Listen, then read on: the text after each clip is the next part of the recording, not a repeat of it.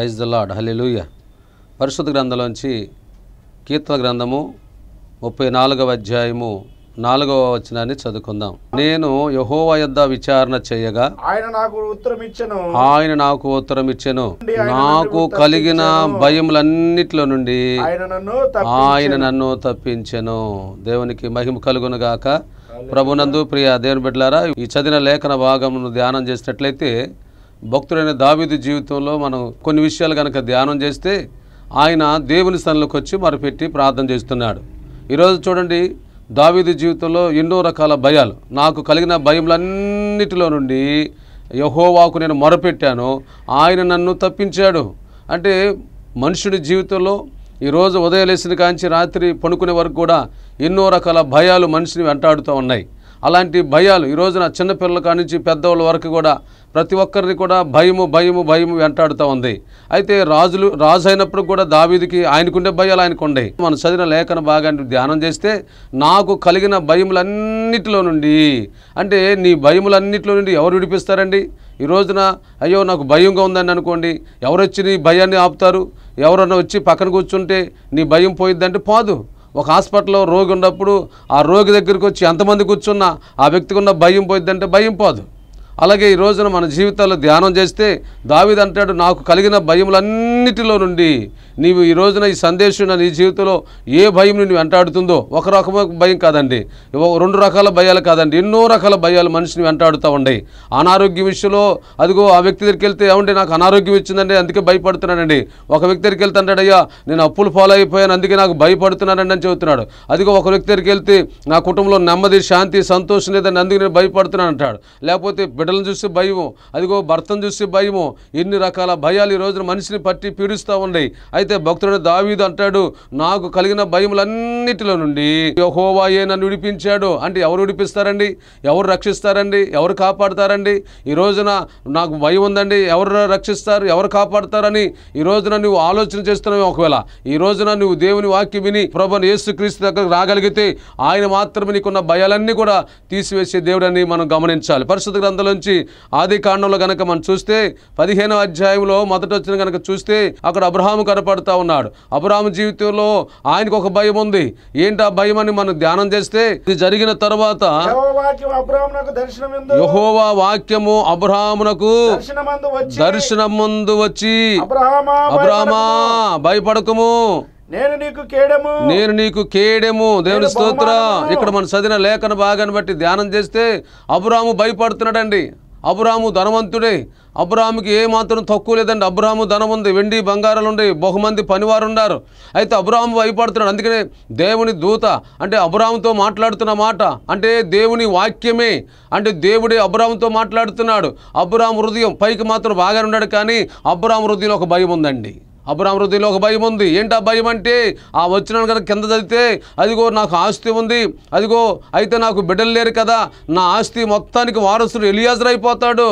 కాబట్టి ఇప్పుడు అబ్రహాముకి ఏం భయం అంటే బిడ్డలు లేరని భయము. ఈ రోజున అనేక మంది జీవితాల్లో అయ్యో నాకు బిడ్డలు లేరని భయము. అయితే దావీదు అంటాడు, నాకు కలిగిన భయములన్నిటిలో ఒక్క మనిషికి ఎన్ని రకాల భయాలు చూడండి.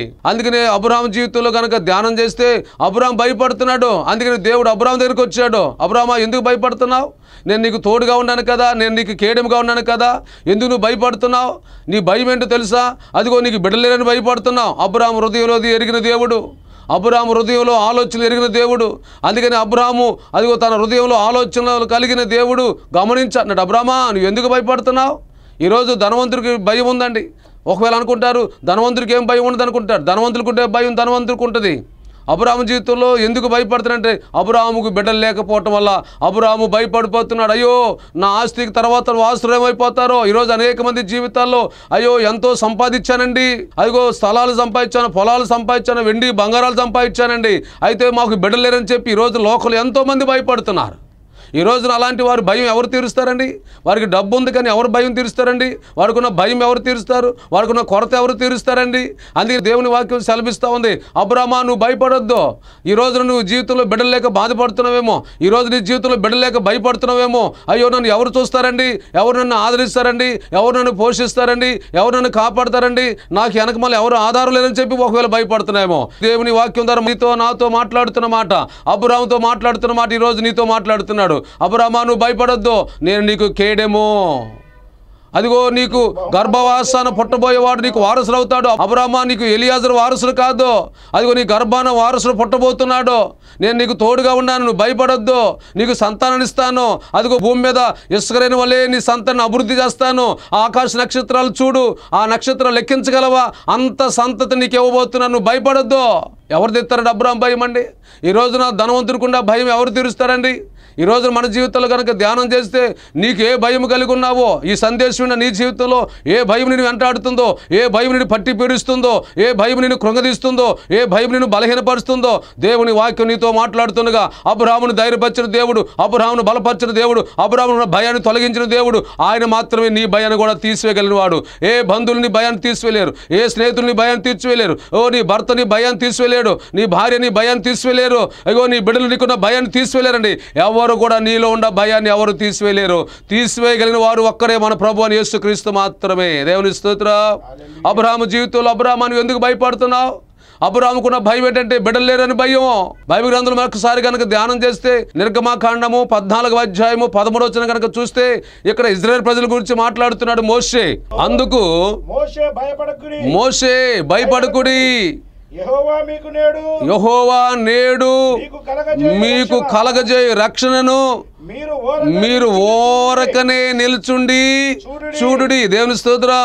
ఇక్కడ మనం చదివిన లేఖన భాగాన్ని ధ్యానం చేస్తే ఇజ్రాయెల్ ప్రజల్ని దేవుడైన యెహోవా మోషే నాయకత్వంలో ఐగుప్తు దేశంలోంచి విడిపించి వారిని అరణ్య మార్గంలో నడిపిస్తూ ఉన్నప్పుడు కొన్ని దినాలు ప్రయాణం చేసిన తర్వాత మరలా ఫరో సైన్యము వారిని వెంబడిస్తూ ఉంది.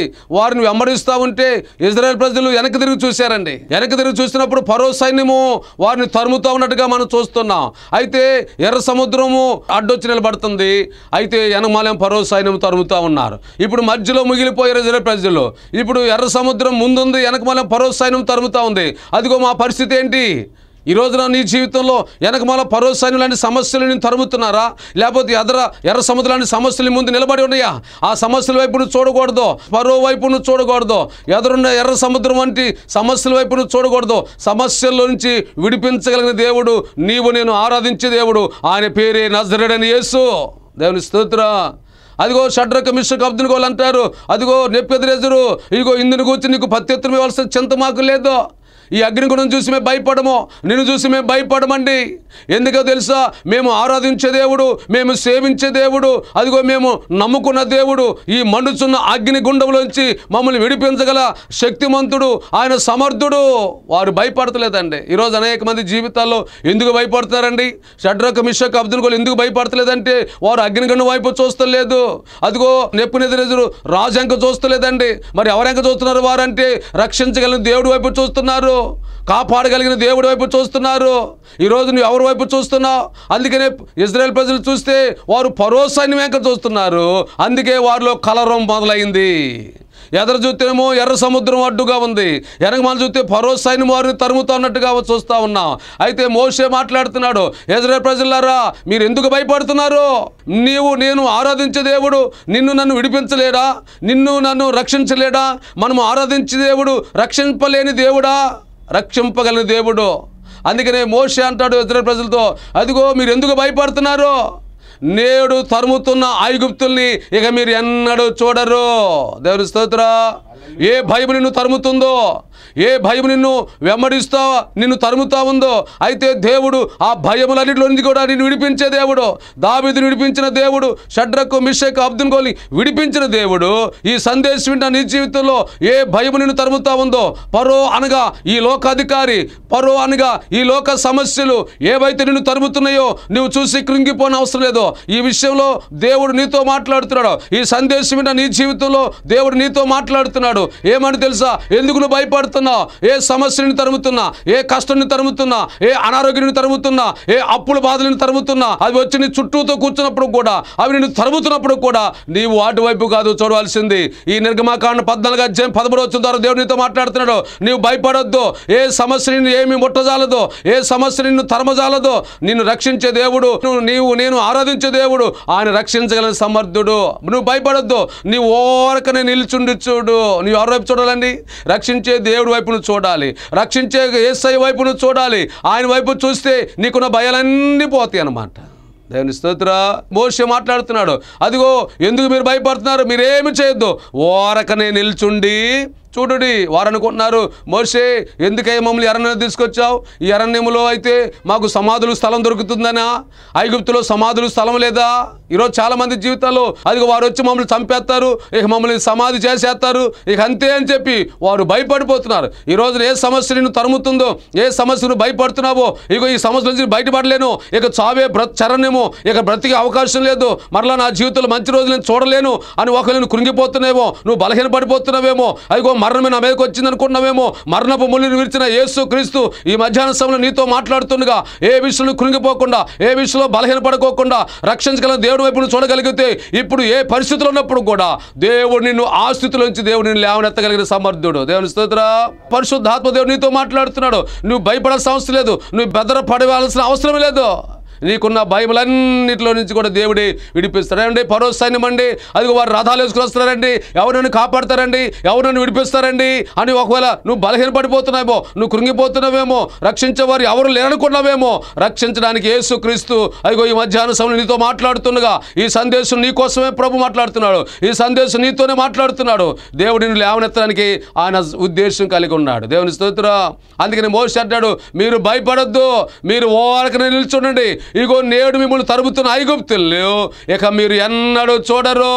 ఏ భయం నిన్ను తరుముతుందో ప్రభు అని యేసుక్రీస్తు వారు అన్నాడు. ఇక ఏ భయం నిన్ను తరమాల్సిన అవసరం లేకుండా ప్రభు చేస్తాడు. ఒకరోజు యేసు ప్రభు వారు సముద్రంలో వారు దోణిలో ప్రయాణం చేస్తున్నారు. అయితే దోణిలో యేసు ప్రభు వారు ఉన్నారు, శిష్యులు కూడా ఉన్నారు. అయితే అక్కడ జరిగిన విషయం ఏంటంటే, ఆ సముద్రం మీద పెద్ద తుఫాను వచ్చింది. అలలు వచ్చేసి వారు ఉన్న దోణిని కప్పివేస్తున్నప్పుడు శిష్యులు భయపడిపోయారండి. సముద్రం అంటే లోకం అండి, దోణి అంటే మన ఆత్మ జీవితం అండి, అల్లంటే శ్రమలో అవి వచ్చేసి వారి మీద పడిపోయినాయి.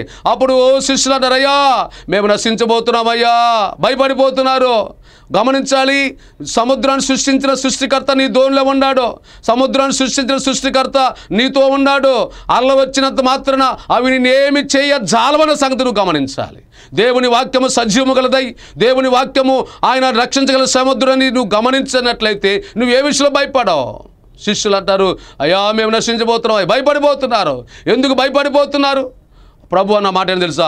అల్ప విశ్వాసులారా, మీరు ఎందుకు భయపడుతున్నారు? ఎందుకు సందేహిస్తున్నారు? నేను దోణిలో ఉన్నాను కదా, నేను దోణిలో ఉంటే సముద్రం వచ్చి నన్ను ముంచేసిద్దా? ముంచదు కదా, మరి ఎందుకు భయపడిపోతున్నారు? ప్రభు నీతో ఉన్నాడు, నువ్వు భయపడకూడదు. నీవు ప్రభుని చూడగలిగే నేత్రాలు నీకు ఉండాలి. ఏ భయము నీ ముందు వచ్చి నిలబడినప్పుడు కూడా నా ప్రభు నాతో ఉన్నాడనే ఒక నిరీక్షణ నువ్వు కలిగి ఉన్నప్పుడు ఏ భయము నిన్ను ఏమి చెయ్యజాలదు.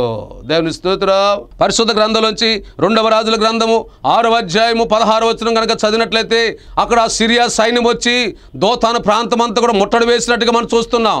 అక్కడ ముట్టడి వేస్తే అదిగో దైవజనుడు అనే ఎలీషా పక్కన ఉన్న పనివాడు గెహాజీ అంటాడు, దైవజనుడా అదిగో మనం ఉన్న దోతాను ప్రాంతం అంతా కూడా సిరియా సైన్యము ముట్టడి వేసేసింది, ఇక మనం బ్రతికి బట్ట కట్టలేమో. 2వ రాజుల గ్రంథం 6వ అధ్యాయం 17 చూస్తే గెహాజీ వచ్చి అంటాడయ్యా దైవజనుడా, మనం ఉన్న ప్రాంతం అంతా కూడా సిరియన్లు వచ్చి ముట్టడి వేసేసారు, మనం బ్రతికి బట్ట కట్టలేము అని భయపడిపోతా ఉన్నాడు. అప్పుడు దైవజనుడు అంటాడు, గెహాజీతో అంటాడు, మన పక్షంగా ఉన్నవాడు లోకంలో ఉన్నవారి కంటే గొప్పవాడు, ఆ సిరియా సైన్యం కంటే బలవంతుడు మనం ఆరాధించే దేవుడు. ఈరోజు అనేక మంది గెహాజీ వలే అదిగో మన ముందున్న సమస్యలను చూస్తున్నారు, కానీ సిరియా సైన్యం చూస్తున్నారు, కానీ సిరియా సైన్యం కంటే బలవంతుడు నీవు నేను ఆరాధించే దేవుడండి. దేవుని స్తోత్రం. అప్పుడు దైవజనుడు అంటాడు, అదిగో అయ్యా వీడు చూచినట్లు దయచేసి వీడు కళ్ళు తెరవమని ఎలీషా ప్రార్థన చేయగా ఆ పనివాని కళ్ళు తెరవజేసెను గనుక వాడు ఎలీషా తట్టు పర్వతములు అగ్ని గుర్రముల చేత రథముల చేత నిండి చూచెను. దేవుని స్తోత్రం. ఇక్కడ చదివిన లేఖన భాగాన్ని బట్టి ధ్యానం చేస్తే గెహాజీ నేత్రాలు ఎప్పుడైతే తెరవబడ్డాయో అప్పుడు ఏం చూస్తున్నారంటే ఎలీషా చుట్టూతో పర్వతం ఉందండి. ఎలీషా చుట్టూతో ఏముంది? పర్వతం ఉంది. అక్కడ అగ్ని ఉంది, రథాలు ఉన్నాయి. ఇవన్నీ దాటుకొని రావాలంటే వారు రాగలుగుతారా? రాలేరు. ఇప్పుడు గెహాజీ నేత్రాలు తెరవబడ్డాయి. ఇప్పుడు గెహాజీకి భయం పోయిందండి. ఇప్పుడు గెహాజీకి ధైర్యం వచ్చింది. దేవుని స్తోత్రం. ఈరోజు నీ ఆత్మనేత్రాలు తెరబడితే అదిగో నీవు దేవుని చూస్తావు, నీ నేత్రాలు ప్రభువును చూస్తాయి. అదిగో నీ నేత్రాలు నీ పక్షంగా కార్యాలు చేయగలిగిన దేవుడు చూస్తావు. అదిగో నీ నేత్రాలు తెరబడితే నీవు దేవుని చూస్తావు. అప్పుడు నువ్వు దేనికి భయపడవు. ఒకప్పుడు గెహాజీ భయపడ్డాడు, కానీ వాడి నేత్రాలు తెరబడ్డ తర్వాత వాడు ఇప్పుడు ఎవరిని చూస్తున్నాడంటే దేవుని చూస్తున్నాడు. దేవుని చూసే నేత్రాలు ఉన్నాయి కాబట్టి ఇప్పుడు వాడు భయపడతలేదండి. ఈరోజు అనేక మంది శ్రమలన్నీ భయపడిపోతున్నారు, కష్టాలన్నీ భయపడిపోతున్నారు, ఆర్థిక సమస్యలను భయపడిపోతున్నారు. ఎందుకు భయపడిపోతున్నారంటే వారు దేవుని చూసే నేత్రాలు వారికి లేకపోవటం వల్ల. అందుకని యుగ సంబంధమైన దేవత అవిశ్వాసుల యొక్క నేత్రాలని గురుడితనం కలగజేసి వారు దేవుని చూడనికోకుండా వాడు చేసేస్తున్నాడు. అని ఈరోజు అనేక మంది దేవుని చూడలేకపోతున్నారు. ఇక్కడ ఈ గెహాజీకి ఉన్న భయం అంతా కూడా పోయింది. ఎప్పుడు పోయిందంటే వాడు నేత్రాలు తెరవబడిన తర్వాత దేవుని చూడగలుగుతున్నాడు. అందుకనే సిరియా సైన్యాన్ని చూసి భయపడతలేదు. ఈరోజు నువ్వు ఎవరిని చూసి భయపడుతున్నావు? దేవుని వాక్యం ధ్యానం చేస్తే నువ్వు ఎవరిని చూసి భయపడుతున్నావు? 2వ దినవృత్తాంత గ్రంథము 20వ అధ్యాయము 15వ వచనాన్ని ఒకసారి చదువుకుందాం. యోధావారులారా, యెరూషలేము కాపురస్తులారా, యెహోషాపాతు రాజా, మీరందరూ ఆలకించుడి. యెహోవా సెలవిచ్చినదేమనగా ఇంత గొప్ప సైన్యాన్ని చూసి మీరు భయపడకుడి, జడియకుడి. ఈ యుద్ధము మీరు కాదు, దేవుడే జరిగించును. దేవుని స్తోత్రం. యోధావారులారా, యెరూషలేము కాపురస్తులారా, యెహోషాపాతు రాజా, రాజుతో కూడా దేవుడు మాట్లాడుతున్నారు. మీరు భయపడద్దు. మీ ముందున్న సైన్యం చూసి మీరు భయపడద్దు. ఎందుకంటే మీరు దేవుని చూడండి. మీరు దేవుని చూస్తే మీరు దేనికి భయపడరు. షడ్రకు మిషక్ అబ్దుల్గోలు దానియేలు విషయం మనం గమనిస్తే దానియేలు దేవునికి భయపడ్డాడు కాబట్టి ఇక ఎవరికి భయపడలా. దానియేలు దేవునికి భయపడ్డాడండి. సింహాల బోన్లో వేస్తారన్న భయపడలేదు. సింహాలకు కూడా దానియేలు భయపడలా. ఎవరికి భయపడ్డాడు? దేవునికి భయపడ్డాడు. ఈరోజు నీ జీవితంలో దేవునికి భయపడితే నువ్వు దేనికి భయపడాల్సిన అవసరం ఉండదు. సింహాల బోన్లో వేసినా సరే దానియేలుకు దేవుడు తోడుగా ఉన్నాడు. అందుకని దానియేలు భయపడలేదు. ఇక్కడ యెహోషాపాతు రాజా, నీవు కూడా సైన్యంతో మాట్లాడుతున్నాడు, ప్రజలతో మాట్లాడుతున్నారు. అదిగో మీ ముందున్న సైన్యం ఉంది, ఆ సైన్యాన్ని చూసి మీరు భయపడాల్సిన అవసరమే లేదు. ఎందుకు తెలుసా? ఈ యుద్ధం ఎవరు చేస్తారు? యెహోవా చేస్తాడు. ఎవరు చేస్తాడు యుద్ధం? యెహోవా చేస్తాడు. నువ్వు ధైర్యంగా నిలబడితే నీ ముందు దేవుడు నిలబడతాడు. నువ్వు ధైర్యంగా ఉండాలి. అందుకని యెహోషువతో దేవుడు మాట్లాడుతున్నాడు. యెహోషువ, నిబ్రమ కలిగి ధైర్యంగా ఉండు. అప్పుడు నేను నీకు తోడుగా ఉంటాను. అదిగో మోషేకి నేను తోడుగా ఉండి నడిపించాను. ఇప్పుడు నువ్వు ధైర్యంగా ఉండు, నువ్వు నిబ్బరంగా ఉండు. నేను నీకు తోడుగా ఉండి నేను నిన్ను నడిపిస్తా. మోషేని నడిపించిన దేవుడు యెహోషువతో మాట్లాడుతున్నాడు. నీవు నిబ్బరంగా ఉండు, నువ్వు ధైర్యంగా ఉండాలి. నువ్వు ధైర్యంగా ఉంటే ప్రభు నీ ముందు కార్యాలు చేస్తాడు. దేవుని స్తోత్రం. మన జీవితంలో చదివిన లేఖన భాగాన్ని బట్టి ధ్యానం చేస్తే దావీదు అంటాడు, నాకు కలిగిన భయములన్నిటిలో నుండి నీ భయములన్నీ తీర్చడానికే, నీ భయములన్నిటి నుంచి విడిపించడానికే దేవుడు నీకు తోడుగా ఉండి దేవుడు నీతో మాట్లాడుతున్నాడు. పరిశుద్ధ గ్రంథంలోంచి మరొకసారి 2వ దినవృత్తాంత గ్రంథంలోంచి 32వ అధ్యాయము 7వ వచనాన్ని 8వ వచనాన్ని చదువుకుందాం. మీరు దిగులు పడకుడి, ఇక్కడ చూడండి హిజ్కియా చెబుతున్నాడు, మీరు దిగులు పడొద్దు. ఏం పడొద్దండి? దిగులు పడొద్దు. ఎవరిని చూసి నువ్వు దిగులు పడుతున్నావు? ఈరోజు అనేక మంది జీవితాల్లో ఏమండి అషూర్ రాజును చూసి దిగులు పడుతున్నాడు. ఏమండి గెహాజీ ఉన్నాడు, గెహాజీ ఎవరిని చూసి దిగులు పడుతున్నాడు? సిరియా సైన్యం చూసి దిగులు పడుతున్నాడు. ఇజ్రాయెల్ ప్రజలు ఉన్నారు, ఎవరు చూసి దిగులు పడుతున్నారు? ఫరో సైన్యం చూసి దిగులు పడుతున్నారు, ఎర్ర సముద్రం చూసి దిగులు పడుతున్నారు. ఈ సందేశం నీ జీవితంలో నీవు ఎవరిని చూసి దిగులు పడుతున్నావు? నీ అనారోగ్యం చూసి దిగులు పడుతున్నావా? లేకపోతే నీకున్న ఆర్థిక సమస్యలను బట్టి దిగులు పడుతున్నావా? నీ బిడ్డల విషయంలో దిగులు పడుతున్నావా? నీ భర్త విషయంలో దిగులు పడుతున్నావా? నీకున్న పరిస్థితులను బట్టి దిగులు పడుతున్నావా? నువ్వు దిగులు పడొద్దు, నువ్వు ధైర్యంగా ఉండు. మరి హిజ్కియా రాజు ద్వారా దేవుడు యోధా వారితో దేవుడు మాట్లాడుతున్నాడు. కాబట్టి మీరు దిగులు పడొద్దు, మీరు ధైర్యంగా ఉండండి, మీరు నిబ్బరంగా ఉండండి. ఎందుకంటే అశూరు రాజును చూసి మీరు భయపడుతున్నారేమో. అశూరు రాజు ఎలాంటి వాడు తెలుసా? ఆయన మానవ స్వభావం లాంటి వాడే, అతడు మనిషి స్వభావం కలిగిన వాడే, మానవ శరీరం కలిగిన వాడు అశూరు రాజు. కాబట్టి నీవు అశూరు రాజు లాంటి వాడిని చూసి భయపడుతున్నావేమో. ఈ సందేశం వింటున్న నీ జీవితంలో నీవు ఏ విషయంలో భయపడుతున్నావో, ఈ లోక సంబంధిని చూసి భయపడుతున్నామో, ఈ లోకంలో ఉన్న పరిస్థితులు చూసి భయపడుతున్నామో, ఏ విషయంలో నువ్వు దిగులు పడకూడదని దేవుని వాక్యం సెలవిస్తూ ఉంది. మరొకసారి 7వ వచనం చదవండి. మీరు దిగులు పడకుడి, మీరు దిగులు పడకుడి, ధైర్యము విడువకుడి. అశూరు రాజుకైనను, అశూరు రాజుకైనను, అతనితో కూడా ఉన్న సైన్యములంతటికైనను, అతనితో కూడానున్న సైన్యమంతటితో కూడాను భయపడవద్దు. అతని సైన్యం చూసి మీరు భయపడొద్దు, విస్మయము పొందవద్దు. అతనికి కలిగి ఉన్న సహాయము కంటే, అతనికి కలిగి ఉన్న సహాయము కంటే ఎక్కువ సహాయము మనకే, ఎక్కువ సహాయము మనకు కలదు. దేవుని స్తోత్రం.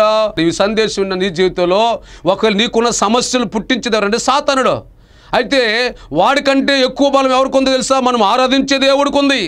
మనము ఆరాధించే దేవుడు, మనం సేవించే దేవుడు ఈ మండుచున్న అగ్నిగుండంలో నుంచి ఈ అగ్ని బలము కంటే కూడా నేను ఆరాధించే దేవుడికి ఉన్న బలమే గొప్పది అని షడ్రక్ మిషక్ అబ్దుల్ చెబుతున్నారు. ఇక్కడ ఈజీ అదే మాట చెబుతున్నాడు.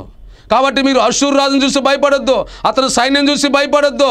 ఎందుకంటే అతనికున్న సహాయము కంటే కూడా, అతనికున్న బలము కంటే కూడా నీవు నేను ఆరాధించే దేవుడు, నీవు నేను సేవించే దేవుడు ఆయనే మన ప్రభు అని యేసు క్రీస్తు.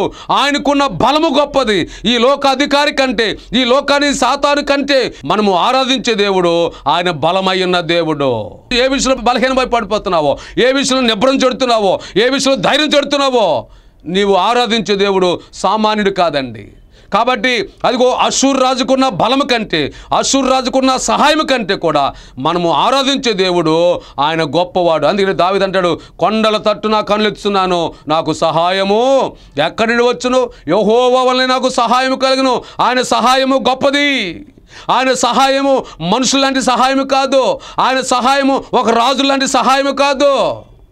అలాంటి గొప్ప దేవుని నీవు నేను కలిగి ఉన్న సంగతి నువ్వు మర్చిపోవద్దు. ఈ సందేశం ఉన్న నీ జీవితంలో హిజ్కియా ద్వారా దేవుడు నీతో మాట్లాడుతున్నాడు. దేవుని వాక్యం నీతో మాట్లాడుతుండగా, కాబట్టి అశూరు రాజు అనగా ఈ లోక సంబంధి వాడిని చూసి నువ్వు భయపడొద్దు, వాడిని చూసి నువ్వు దిగులు చెందొద్దు.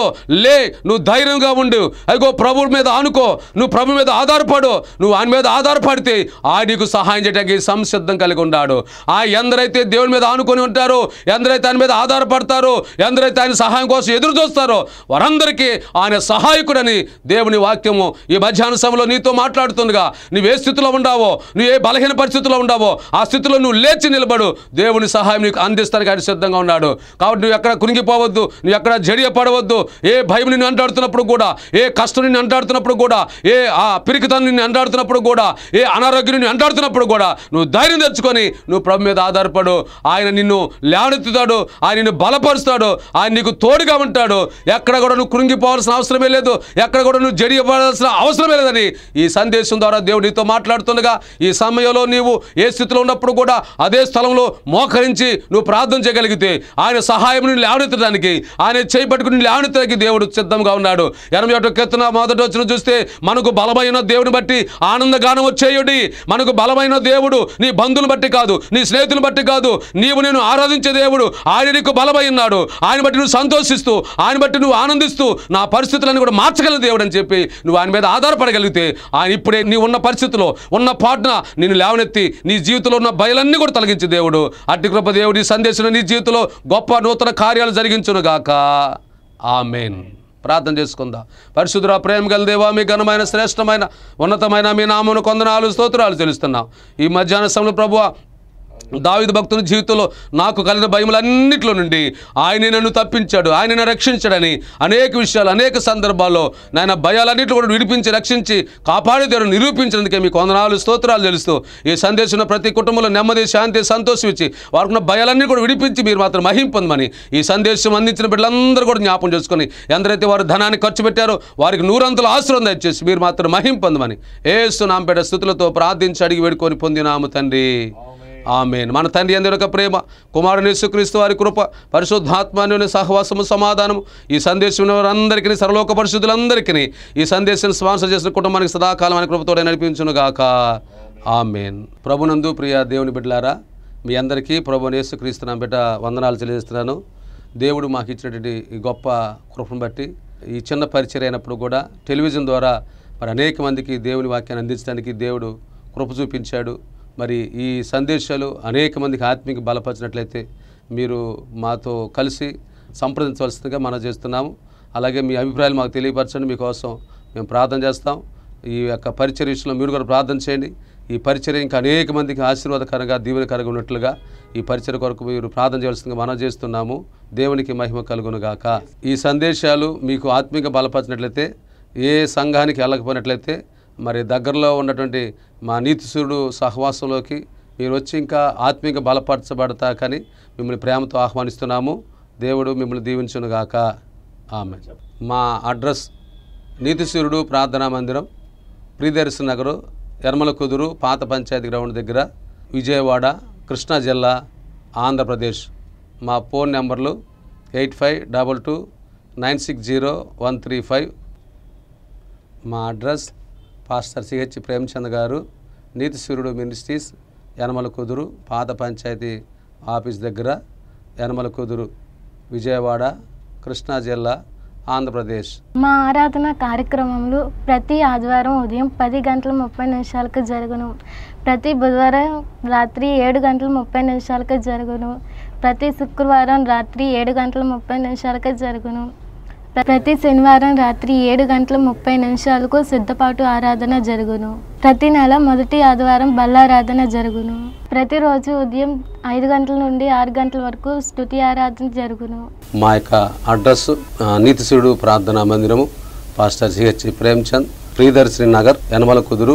మమ్మల్ని సంప్రదించవలసిన నెంబర్లు, మా ఫోన్ నెంబర్ 8522960135. మరి యొక్క నెంబరు 7981699758.